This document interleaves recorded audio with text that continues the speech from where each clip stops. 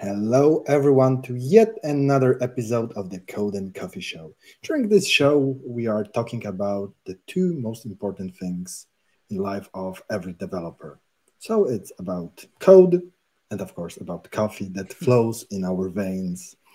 And today will be a really great episode because I know that Mark is also a huge coffee fanatic, so this coffee talk will be really great. But today, in general, we will talk about DevRel. Everyone is talking about DevRel, but I have a feeling that there are many companies that even have huge DevRel teams doesn't fully understand what DevRels are doing.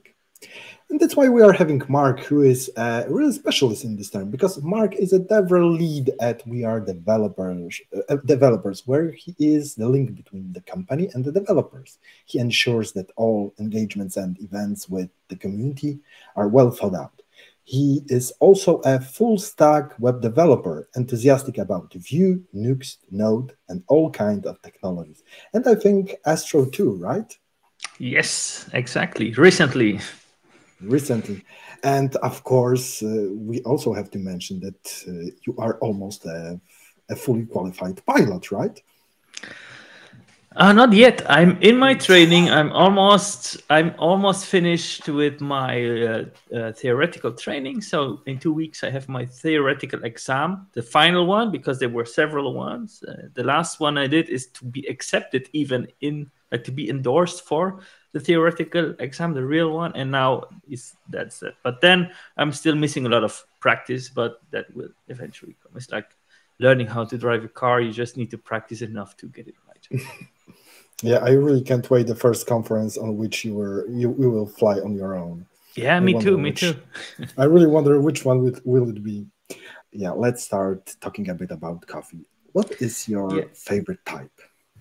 So my favorite type is I'm between a pour over with the origami or the good old AeroPress. Like both, I really enjoy. Yeah, I mean, first of all, I always love the design of the origami. It's so beautiful. It's so beautiful. It's so simple, and I was even thinking about buying myself one, but it was like I'm kind of missing the space. But yeah, they are so beautiful, and you are more of the fruity type person or this chocolate nutty. I'm more into chocolate nutty type.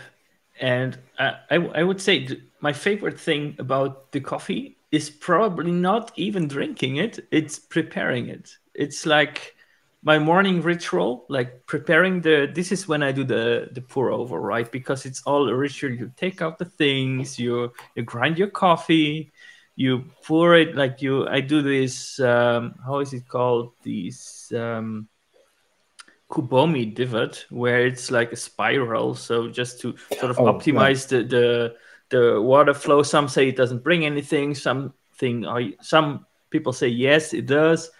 For me, it's more of the feeling of the peace you get with just doing that. It's like nice and beautiful, and then you do the pour over, you wait. You do the pour over, you wait, and it's like my favorite part of the coffee. When I do an AeroPress, however, it brings out more the taste, really the taste of the coffee, how it's meant. You can feel it more like precise. I do the recipe of James Hoffman. You know James Hoffman. Of course, I know. Yes, the coffee guru, the YouTube coffee god, so to say. Yeah. Yeah, and I totally agree with you about the ritual part because it is amazing. This is also something that I do because I always go for my first coffee about 11, 12, something like this, and this is like this half an hour for me, so I can prepare everything, grind the coffee, and as you said, the ritual of the pour over. Yeah, it's something really magical. So I fully agree with you. And I see you have coffee with you. What is it?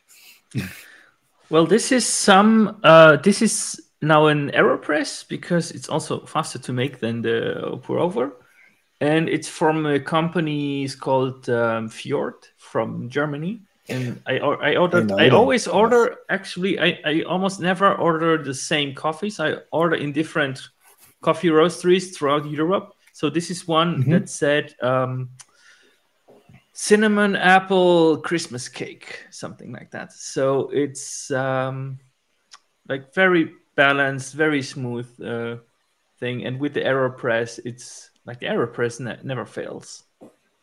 By the way, the AeroPress, what I love about that one, I mean, it's like, how old? Like 2006, right? And you can do so many things with it. You can do everything with it. You can do an espresso. You can do a French press. You can do all sorts of different things. You can do tea in it. You can do tea in it. So it's so versatile. That's why I love it. And I have like this espresso machine. Like it costs 1,300 euros. And stuff. I almost never do coffee in it. I use my AeroPress, the piece of plastic that's like worth 20 euros. Yeah, and I also love AeroPress for it touristic, for the touristic reasons. I can always pack it in my bag and just travel whatever I like. Yeah, because when I go to some conference, I can be sure that the coffee there will be horrible. So I have to be prepared and have something on my own. Usually it is horrible. Sometimes Yeah. it's not, but it usually is. Yeah, but as you said, it's either horrible or just not horrible, but still. It's never great. Like actually on my way back from Poland, when was that? Saturday. I made this layover in Austria, in Vienna. And there in some airport shop, in some airport restaurant, I had like the most balanced coffee ever. I was so surprised. I was like, yeah, this is going to be like a half-assed coffee, good enough to not throw away. But it was so, so good. So I always try to get a coffee in public because you never know when you get surprised.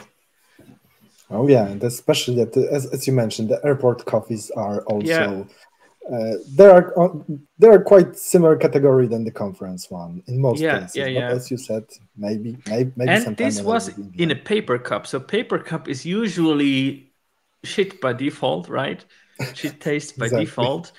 But no, this I was so surprised. I forgot to write down the name, but I think the Vienna airport is not that big that they have so many restaurants. So when I do a layover again, I will go and see if it's again the same, because it depends on so many things, right? The barista, the grind size, the humidity, the temperature, whatever. So who knows? Maybe this was just a lucky shot, or they really have a barista that knows what they're doing. Very, very interesting. Yeah, so maybe next time when I will also be in Vienna, I will give it a try. Maybe I will also find this lucky coffee place. Before we will jump into the main topic, so DevRel, running show like this won't pay for itself. Luckily, I have a great sponsor, and it's Kinsta. So the next 20 seconds are on them.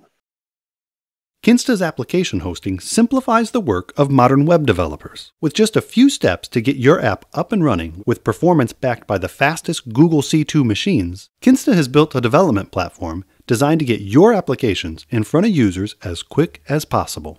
Test Kinsta's application hosting for yourself at kinsta.com. The first $20 are on us. And we are back. Thank you, Kinsta. Let's start with the most general question, but this is the thing that I expect that most companies should learn. What is DevRel? I mean, we know that it's for developer relations, but what does it mean? Yes, so this is like probably the most loaded question we will talk about today, because I think DevRel means something else for every company. So this is where the issues start, but I will tell you what I think it is and what it should be. So as you said correctly, developer relations. So everything that goes from the company to a developer, so some sort of messaging, it should go through a DevRel, which means they can wrap the message in a way that, not that the developer understands per se, because they're not stupid. It's not that they don't understand like regular marketing, but it's You're laughing. Developers are sort of allergic to a certain type of messaging, and it's very interesting that it's almost only developers that are like sort of very repelled by this like very markety, pitchy stuff. And it's a very interesting situation to observe, because you go to some other conference of whatever other like marketing stuff you have, and there people do this sort of stuff all the time. And when you just come a little bit close to a developer with that, they run as fast as they can, right? So here the job of the developer relations is to wrap the message in a way that it's comfortable for the developers, that they don't say like, okay, yeah, this is bullshit, right? It's also important to know that it's not like just marketing for developers, which in some way is, but it's more than that. Like, because you're supposed to relate with the developer, you're supposed to really understand what they want, what is interesting for them. So, like I told you, it's one, getting the message across from the company to the developer, but it's equally as important, if not more, the other way around. So if you have, for example, a platform, and there it has an API that is open for developers to play with, right? And there is an issue with it, or there's some developer that says, oh, how about we would add this feature or something, like it would be really cool to have it. It's super important to also go that direction, from the developer to the company, like that you have someone that is really in the middle of all the developers, like really talking with them. As a developer, you should be a developer as DevRel, because you're going to talk with developers about coding stuff, and then talking with them, just talking about them, with them about cool stuff, right? And this stuff comes up. It's like, oh, I used your platform. I saw a small issue there. I mean, it's not a big deal, blah, blah, blah. And then you are like, you write it down mentally, and the next thing you do is you take it to your team. You raise this issue like, hey, there are developers talking about our platform, and there are stuff we can do better, right? And it's also, so yeah, that's basically what it is. Basically just communication in a very, how do you say that, a merged way. So you are the person that is doing this communication is a part of the community. That should be the best way to put it. So in this way, they are like very naturally connected to developers. They have a very easy way to bring their messaging to developers, and most importantly, bring like feedback to the platform, explain also developers how it works, what it is used for, being very like casual about it, and non-salesy, not in a non-marketing way. So yeah, that's in a nutshell for me DevRel, which then goes into a little bit of different roles. Like one, if like is like that would be the umbrella term, like DevRel, developer relations. For me, that's like the big term for a little bit of different things, which include like developer advocate, which is like really they would go to the communities and like sort of advocate. It's like, oh, I see you're trying to do this. Why don't you try our platform? Or why don't you try this platform? I made a demo with this, blah, blah, blah. Then you also have technical writers, which I think is another role or another task at least of DevRel, where you would just write content, technical content that is to explain how it works and that sort of stuff. Make demos, make tutorials to make the entry barrier as low as possible. So if there's like a developer that wants to get started with your application or your platform, you just give them the tutorial and you're like, look, this is like something we came up with. If you have some more questions, so it should be super, super easy to get started, right? One other would probably be developer experience, which is more towards really how it is to use the product in general. Like it should just be one command and you're basically already set up, and then you do 2 or 3 configurations max, and then you're like all set and you can play around, right? Like really have the experience of the developer like be as painless as possible, especially if it's like a complex thing. It should still be like very, very easy to follow. But then there's also DevRel, for example. What I do is not, I wouldn't say it's traditional DevRel, because I'm very involved in this conference that we are organizing every year. So this is not our core, but it's our, like, what people know us for, right? Like WeAreDevelopers is a recruitment platform, but we have this huge flagship conference every year with 10,000 developers and like over 300 speakers and so on. So now I'm here like working to make this the best conference that I can, which means I do a whole different lot of things. But most of them are like related to, again, to developers. So I talk with developers that I think would be great speakers. I invite them. I help people that are like, oh, hey, can you help me? Also, maybe can you help me with the CFP? Can you help me rate my CFP? Can you help me make it better? I had people write me with that, but also rating the CFPs, which is like probably the most difficult task I had to do in this role, which is I get 1,200 CFPs, 1,200 submissions for excited speakers that want to talk, and I can only accept like 300 of them or less.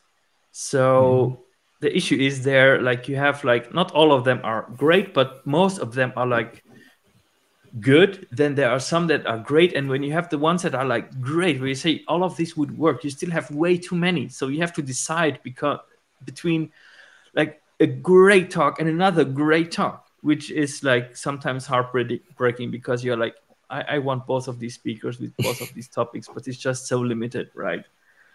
So that's like, I think I'm babbling on a little bit too much. Like, no, because this is kind of a thing about DevRel, that it's, as you mentioned, this beautiful term of this umbrella, and how many terms are under it.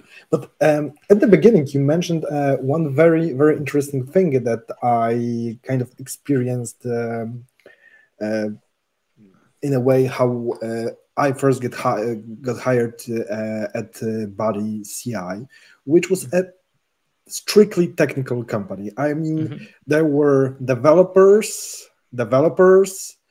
designers, one office manager, and developers.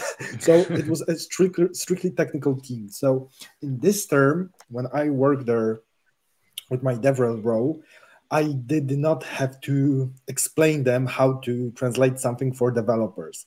They really did it. They exactly knew how to do it.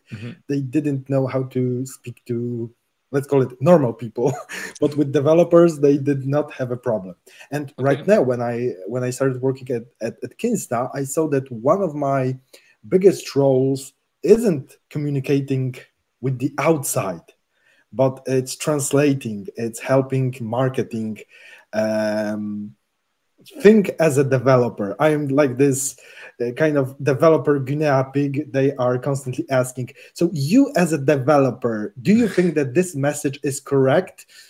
Yeah, and very often I'm trying to catch all those phrases that I know that would just irritate most of developers. So yeah, and I think that one part that you kind of forgot, and I personally think that it's also very important for when it comes to DevRel, are the one who are creating documentation. Oh yes, yes. This is one of the most amazing passive DevRel there is. I mean, good documentation can win like so many hearts of developers. Yeah, it's probably somewhere between the technical writing and the developer experience, right? But yeah, writing docs, it's definitely part of DevRel, and because you're reporting like probably the most substantial part to when there's like an API or something or a library to use of your platform, you want someone that writes great docs, because if not, like people talk a lot about docs. People are like, yeah, I wanted to try this platform and the docs were not great, and then I just didn't do anything anymore. But when you hear like, oh, I'm using this tool, usually it's followed by, Oh, and the dogs are great. Like, for example, Astro. Exactly. The dogs are just phenomenal with Astro. With Vue.js, they are phenomenal. So it's something like really that stands out. You're correct. I forgot that one. Yeah, and while we are talking about the definition of DevRel, let's go with a kind of a tricky question. How did you explain what are you doing to your parents? Because I know that for me, trying to explain what I am currently doing to my parents, and really my dad is quite of a technical person, it was so complicated. Yes, it is. It is really not easy, especially like before being DevRel at WeAreDevelopers, I was DevRel for Vue Storefront, where I had a much more traditional DevRel role, which was really like make videos about the product and so on, write some, like interact on Twitter, and that really was like I tried to be like, okay, so I'm like the communicator between the developers and the company, and they didn't get it. So I was like, okay, I make videos for that. And also that is like hard to understand. What does it mean you make videos? And then I was just like, yeah, I was just, yeah, I code like demos and stuff. And that was sort of okay. And here in my new role, I also just say I help organize the conference, which is like technically true, but not really what I do. But it's easier to understand because if you come like, oh yeah, I record these videos, these are for developers, because you can't do like really marketing, like that means nothing to people. When you tell people that are not in this that you do videos, it's like, what's how can I imagine this? And it's like pretty hard explaining. Yeah. I like I said, in my on my end, I was just explaining that it's kind of marketing, but not fully, and just don't ask me any further. I'm happy where I work. That's it. Yeah, and then it's like, but you're not a marketing. You didn't study marketing, so how do you do marketing if you don't know about marketing, right? Then people have that question: what's different, right, between a marketer and a DevRel? Yeah, and this kind of goes to another question because, and this was kind of brought lately on Twitter, that one of the most distinctive things for DevRels when we compare them with typical developers is the fact that they can communicate with others, because we know that developers are known for being introvert, and there is this saying that's I studied something related to IT just to not have to talk with others. And DevRels are, well, developers who learned how to communicate with others. Do you think that's true? Yeah, I think like you mentioned that this idea of developers that don't know how to communicate well enough, I think it's true, but there is a significant trend to more like that they do know.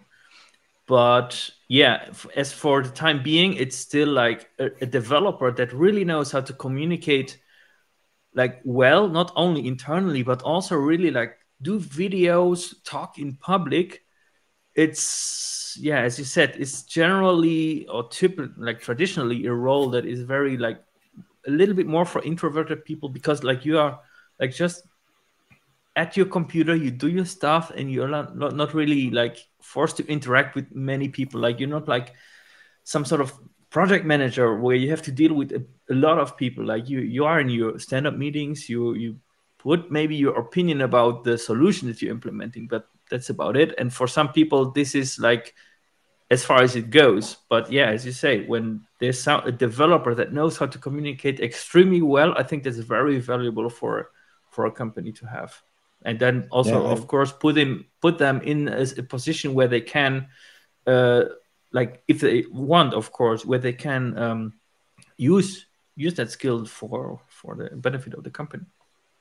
Yeah. I mean, I won't lie. At some point, I felt that I won't grow as a developer anymore, because I felt that I kind of hit the wall And suddenly I learned that the fact that I can talk with others is a skill. It's a skill, and Yeah, it's quite valuable. So I was yes, like it kind of is. It mind is a blown.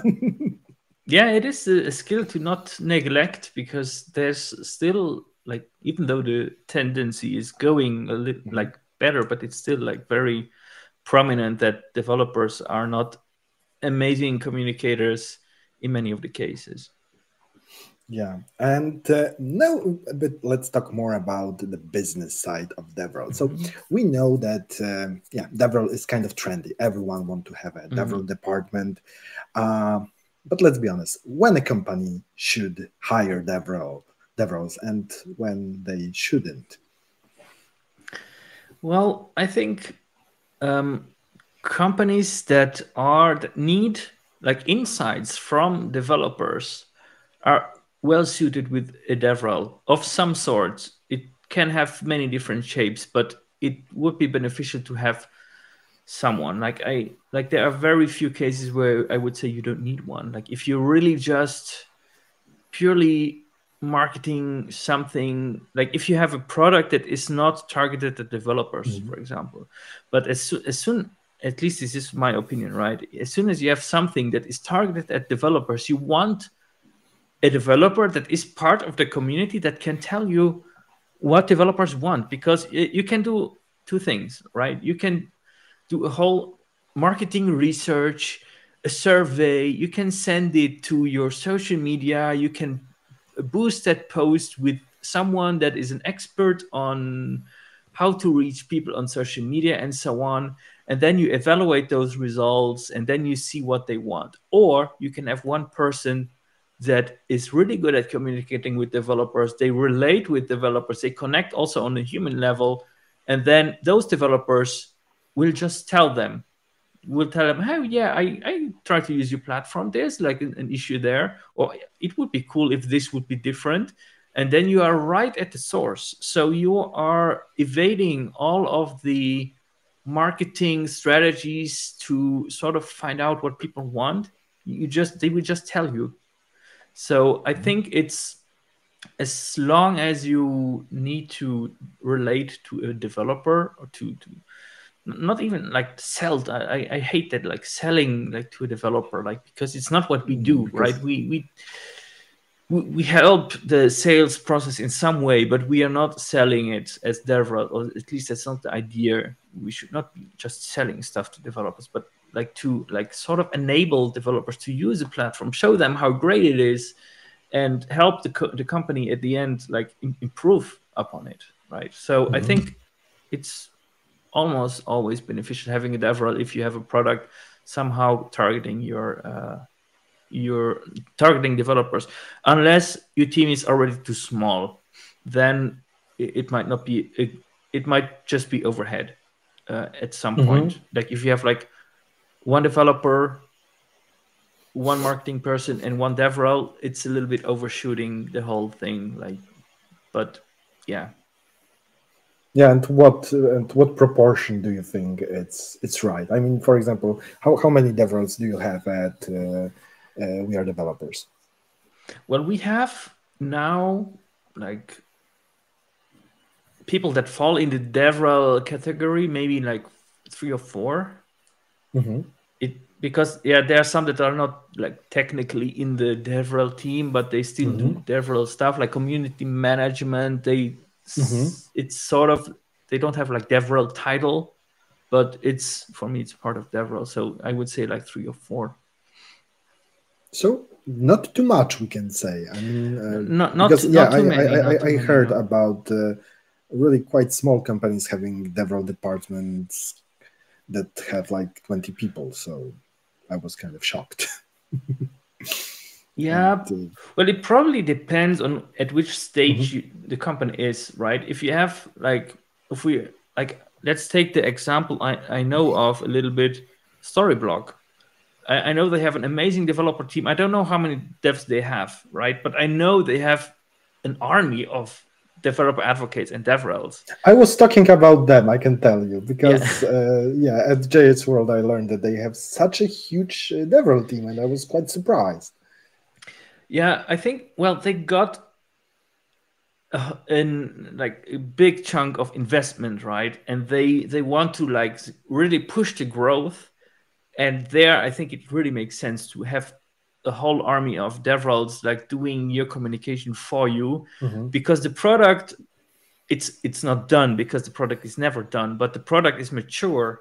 So in that case, even having less developers than developer advocate in this case would make sense. So I think it really depends on where your company is as well. But if you're just starting off, we have 2 developers and 10 DevRels, I would say that doesn't make sense, but it always really depends on your strategy, on your marketing strategy as well, on your growth strategy.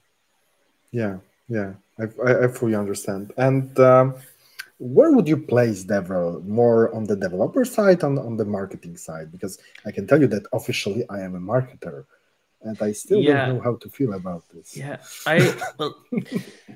I have like a few different approaches to this. One that's very often made is we put DevRel into marketing. Then there's a little bit of a problem very often, because it's not very well understood of everyone in marketing what DevRel is, and they sort of try to like understand it, but they misuse it in some ways. And then they like I had the experience in a previous company where marketing was a little bit too strong onto marketing, and I tried to convince them, no, like DevRel, it works in a different way. We are not selling this in this traditional way. So this bridge of like what DevRel is and what it should be for marketing, it's natural, because marketing is a very old profession. DevRel is very new. So if you put it as part of marketing, like I can almost guarantee you there is going to be some friction, unless it's very well communicated and the person that builds this DevRel team, and they should be in very good contact with marketing and really teach the company what is DevRel and why do we need it, right? So I have this other example of a company I know. I don't know if I can mention it. I just won't. I know they have marketing as part of DevRel, which is interesting. So it's a relatively young company, but they have, this is DevRel. They do their DevRel stuff, right? And then part of that, like a subpart of DevRel, is marketing.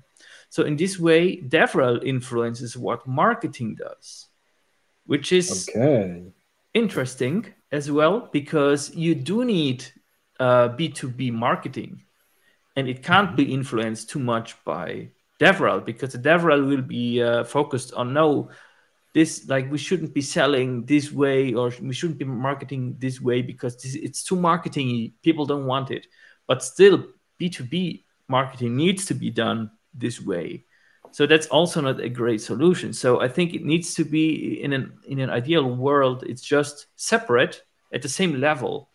Like there is marketing and there is DevRel, and they should be heavily communicating with each other, both departments, and like really look where's the separation here?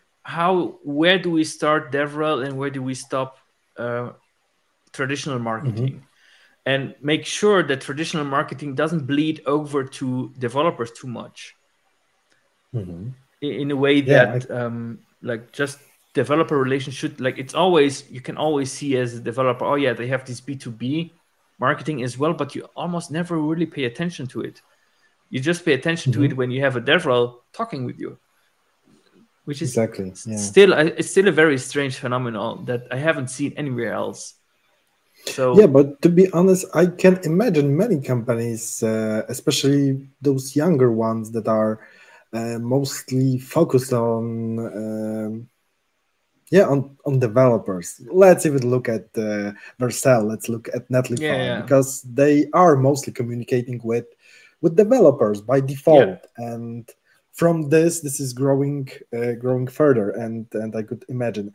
And when you also mentioned this example of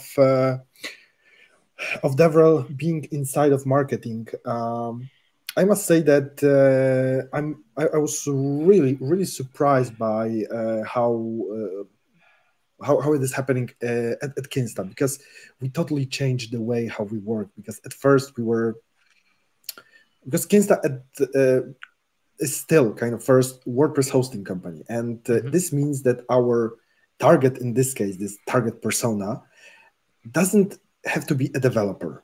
It can be just an owner, because it's easy to do something no code, low code on WordPress.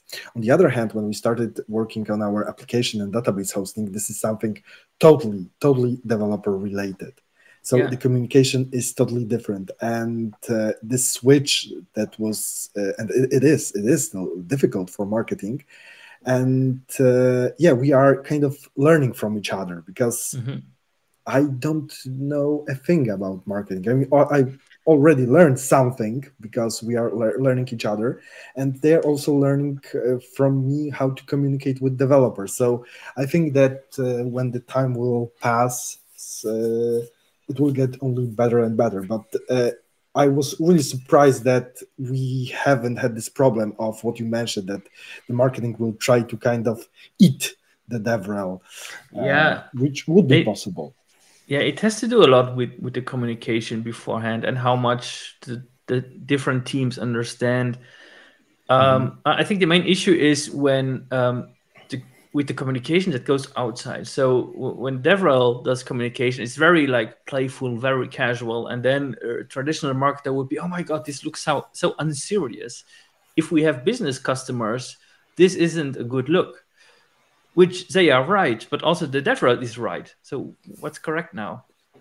Yeah. So that's like the issue where like there needs to be compromise, and I can't tell you an optimal way to do it. I know at Vue Storefront at the end they decided to have one B2B channel and one DevRel channel, two different Twitter accounts to do two different ways of marketing. So this is a great solution in my eyes. If you have the resources to do it, of course. Exactly. Because it is true. I remember very often that I started some discussions with clients, which started by sending each other GIFs over Twitter. And for some reason, it started later on some business deal. I know it sounds silly, and I can imagine that many people from marketing would be just pulling out their hair, listening how you can communicate with our maybe future partner by sending GIFs. Yeah. I just did. I just did. Like, I hope this email finds you well. Blah blah blah blah blah. And then like this, and it's like. Yeah, and we just did a series of GIF exchange, and it worked, and it worked very often. So, this is really really a thing. And tell me. What do you think? Because there's one more problem with DevRel, and I can understand how, especially how marketing can have problems with it. How to measure it? How to measure DevRel? That's a big issue, because there's no real way to accurately measure it. I mean, you can measure the sales through a certain link or whatever. You can measure the followers on Twitter, which is not a real metric if you ask me, but still some companies use that to have some sort of grasp. But as you say, the issue is something you do as a DevRel. It's often just being present, being nice, being helpful, but that doesn't necessarily convert immediately to something. Like what you do is you convince someone, or you show someone that you as a DevRel for this company, you are engaged, you try to help, and that sticks in the mind of people. So next time when they think about like something, for example, a friend comes to them, oh, hey, I'm looking for a new service that does this and that. And they're like, oh, I heard about this company, right? And then they check it out, they like it, or they even refer, oh yeah, I know someone that works there. They refer to the DevRel, and then you have like a potential customer there. But it's like, how do you want to measure this passive like effect, right? Like, because you're just present in the mind of people. You can't really measure it in an accurate way, because like also, for example, just speaking at a conference. I was at Code Europe with you. I gave a talk. It had nothing to do with my work, but I was still present in the community. They were probably, I hope there were people that were like, oh, this is pretty cool. I will look up this guy, and then like, what is this WeAreDevelopers? And then I'm like, oh, cool. Like they have a conference. Oh, I'm free that day. Bang, I buy a ticket, and I indirectly made a sale without even talking about it. And I think that's like the general idea of it. But as you say, it's hard to measure. You can't really like, marketing will have an issue with this because marketing measure everything. They measure every click, every visit, everything. But this sort of like subconscious, like talking with people, just being present, it's not really measurable. Like probably there are strategies to do it, but if you ask me, none of it is really accurate. Yeah, I totally agree, and I also totally agree with the power of public speaking, because the effect that they can do, the fact that you can go on a stage and say your name and then say, I work at, in your case, WeAreDevelopers. In my case, I would say I work at Kinsta. And somewhere I will say, yeah, you can follow me on Twitter or whatever. And it starts. Someone will, in worst case, just starts following you. And if they follow you, it's already kind of done because you are sending some messages over social media. And at some point it will be, oh, this is interesting. Let me check it out. And and this kind of leads to another thing, because yes, I mean, it was today because it was after midnight. I was recording a podcast with Jeremy Woods, and we also were talking about DevRel, and the fact that the most important thing that DevRel have is their trust.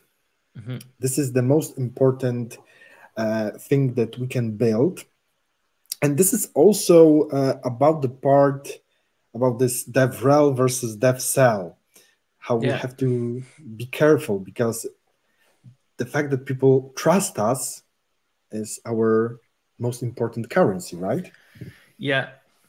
So there, I'm very much against the DevSell thing, at least for like DevRel, because it really undermines the whole idea of DevRel. Because, like, I mean, at least for me, it's like we are not in the business to sell something to someone that doesn't want it. We generally just want to show that we have something cool going on. In my case, we have this cool conference, and I just want to make people aware of it. I don't want anyone to buy a ticket that they don't really want to go there.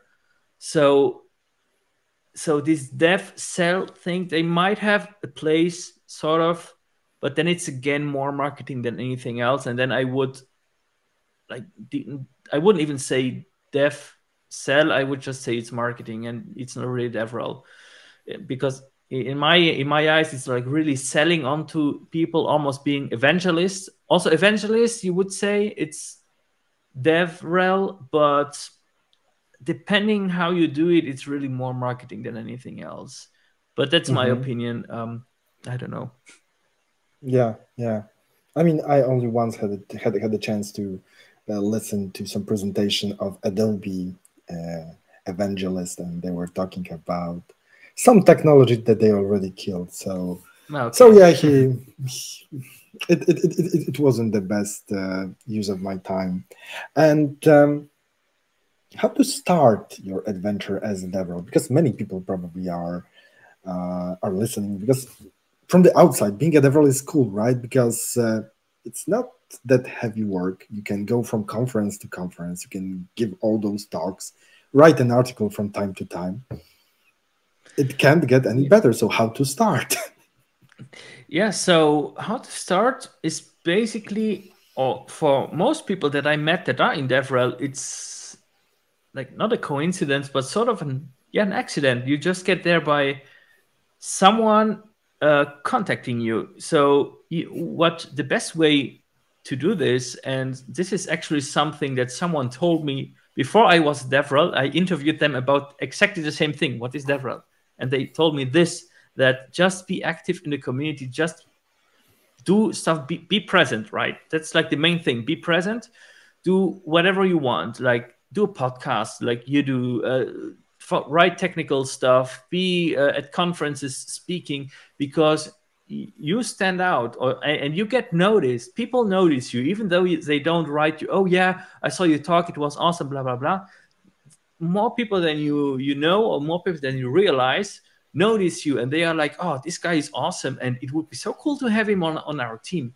And then eventually, when they've seen enough of you, they are like, oh, like let's just write them, and maybe they want to join us. That's exactly what happened to me, how I got into DevRel, which is I was like working as a developer. I did like some, like I call it podcast, like video, like interviews and stuff, and video like panel discussions.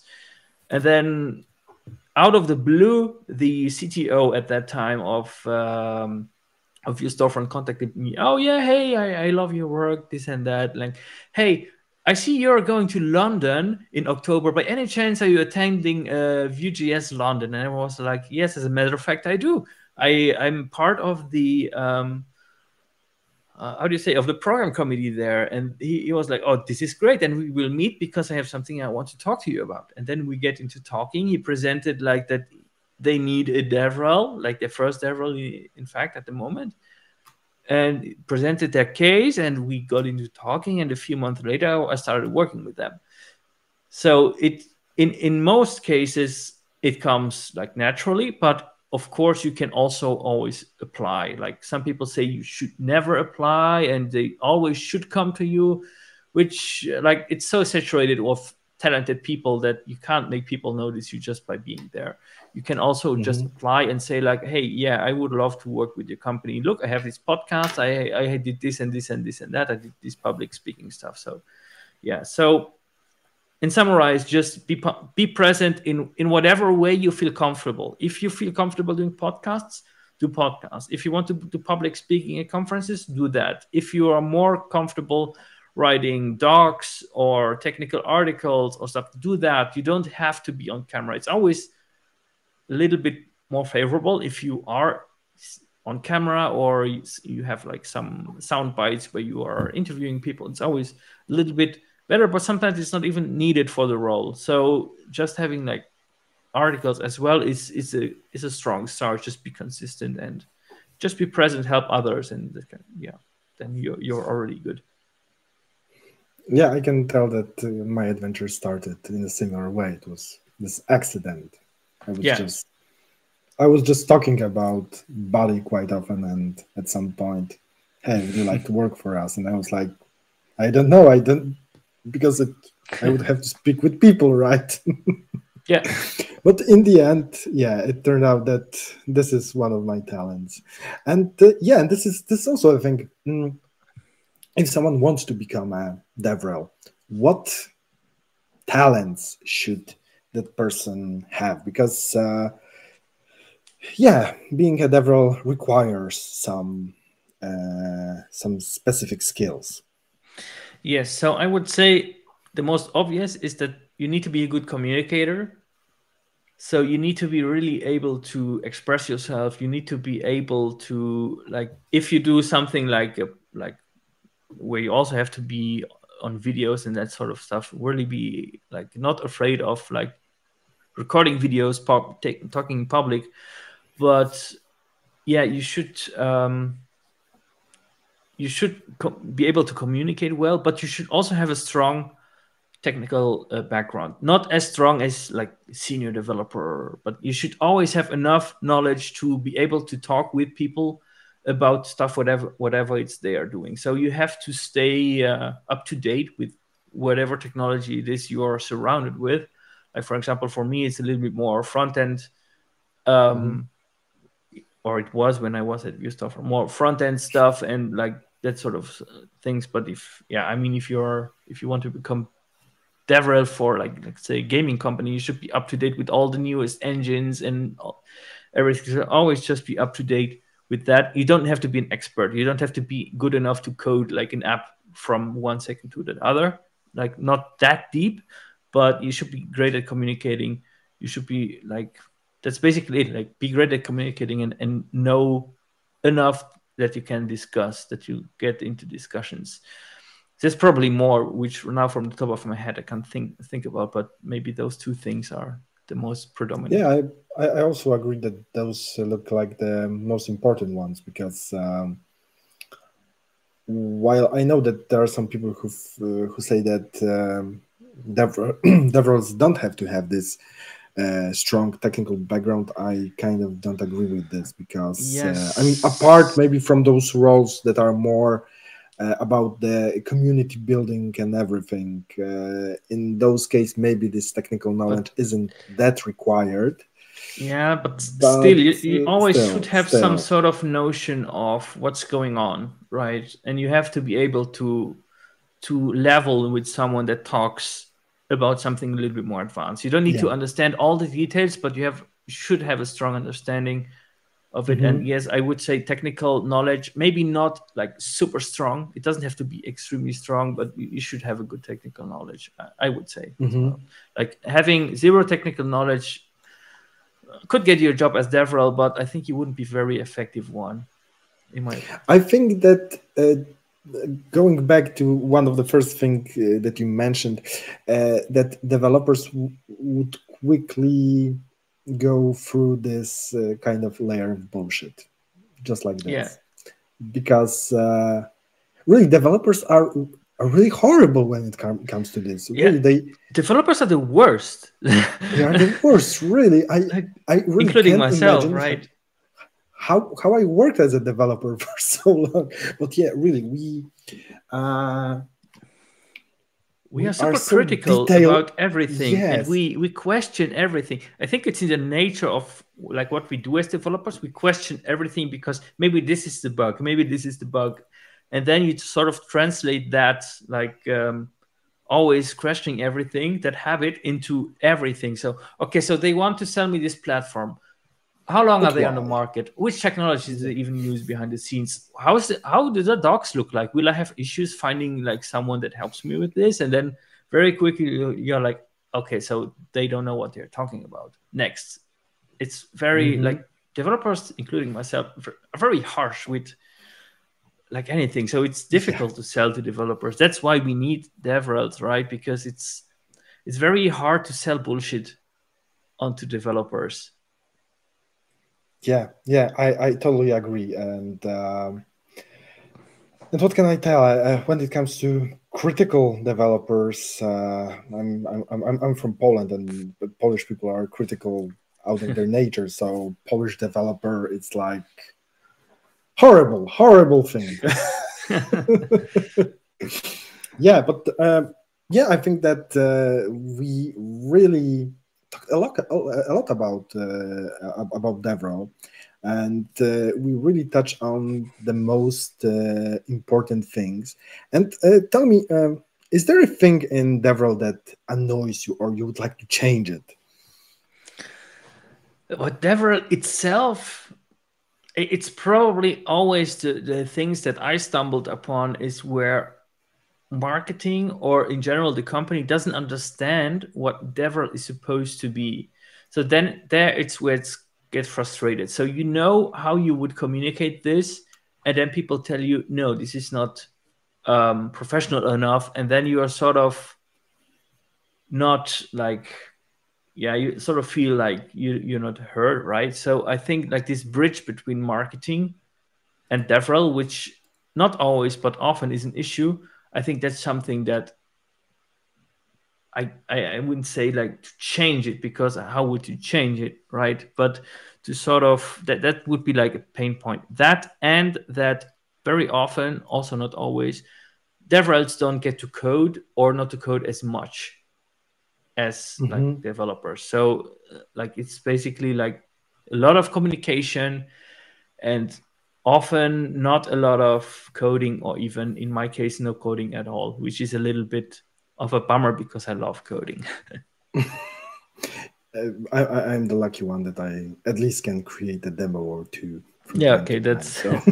that's good. And yeah, and this is the cool part of being a DevRel, that I can go from one technology to another and just check it out. I don't have to deep dive into everything. Yeah, so I think that we really covered a lot of it. Mark, I really want to thank you very much for sharing everything. Yeah, I think that you really made a lot of interesting points, and I really think that I will have to share this video with my marketing too, because you really covered a lot of those questions that very often marketing has about what's the difference.